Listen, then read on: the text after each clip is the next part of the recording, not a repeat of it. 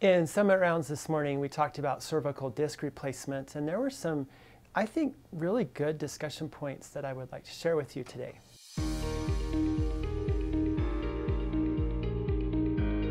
We presented a case this morning in Summit Rounds of a patient who had a pinched nerve in his neck. And I asked the group, after we reviewed the MRI, what they would do to manage the case. The physical therapist really had some good insight. They talked about looking at the entire musculoskeletal system. They talked about looking at the muscles and their response to the pinching of the nerve in the neck, and also some counseling with the patient on the nature of this problem. Also, they talked about looking at the patient's occupation, on their habits of movement, on posture, and things like that.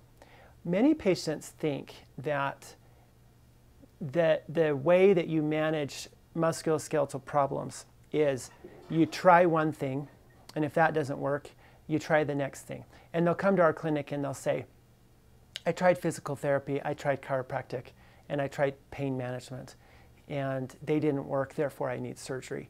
And I think the mindset needs to be, there is a lot that can be added by chiropractic and pain management and physical therapy.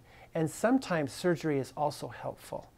And then after surgery, if it's needed, there is additional benefit that can be had through ongoing consultation and work with especially chiropractic and physical therapy.